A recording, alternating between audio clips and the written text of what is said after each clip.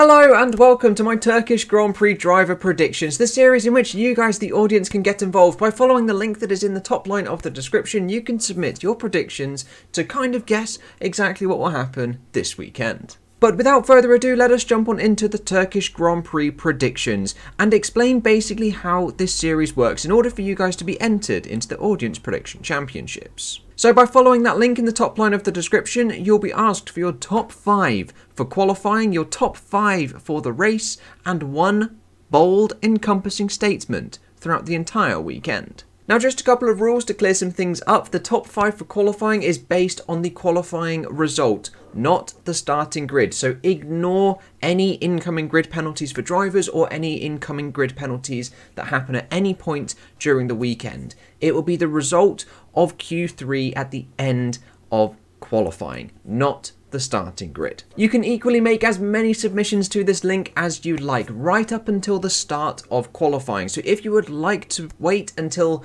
practice 1, 2 and 3 are all done and dusted to make your predictions to enable yourself to get a slightly better prediction for the weekend, then by all means do that. But if you'd like to be a bit like myself and get them in nice and early, then you can also do that as well. And if you do make multiple submissions, I will just take your most recent submission as your final one. Now, there is a small little scoring system for this little series as well. You will receive 2 points for a correct driver in the correct position for your top 5 in qualifying, and 1 point if you have a correct driver but in the incorrect position inside your top 5. Exactly the same scoring is then done for the top 5 for the race, and then for the bold statement, it is 5 bonus points if it is remotely accurate. And this bold statement can literally apply to any portion of the weekend. It can apply to a practice session, qualifying, or the race, and it can be as precise or as vague as you like. That is entirely up to you.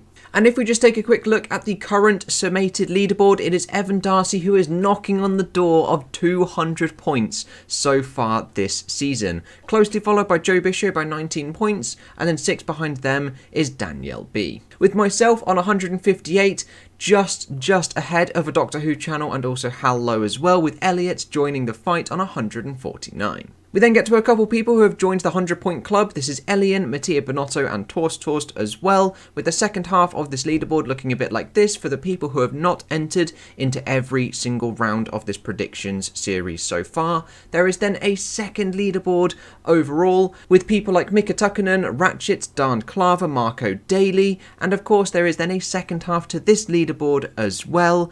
And then finally there is another final leaderboard. There are 129 individual unique entries across this entire season, and I cannot thank you guys enough for the support for this series. But not to worry if you haven't entered into every single round of this series and see yourself low down in this submitted leaderboard. On the video that gets released on Sunday, I also do a average points for the rounds that you have entered. So if you see yourself super high up in that leaderboard, you know you are an exceptional predictor. But what we'll do now is we will go over my predictions for this weekend's Grand Prix, going over my top 5 for qualifying, my top 5 for the race, and then one bold encompassing statement. So for qualifying for the Turkish Grand Prix, for pole position, I've gone with Max Verstappen.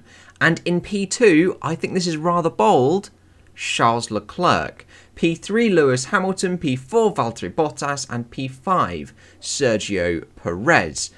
Now, Turkey is going to be a really difficult one to actually nail some predictions for. Of the remaining tracks this season, it's pretty much even between Red Bull and Mercedes. Obviously, there's going to be a couple that do favour Red Bull, like Mexico, etc., and Brazil, but then there's a couple that will favour the Mercedes, and unfortunately, Turkey, we don't have any historical data for that, as last year's race was strange.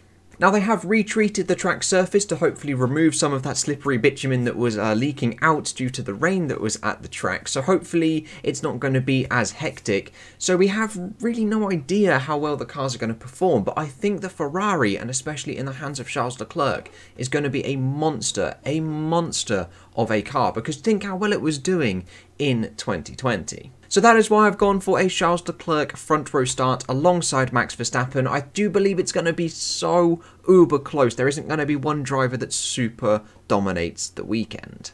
And then for my race top 5, I've gone for a Max Verstappen victory, followed by Lewis Hamilton in P2 and Charles Leclerc completing that podium. Lando Norris in the McLaren in P4 and Carlos Sainz in the Ferrari in P5, bumping Bottas and Perez outside of the top 5 for the race.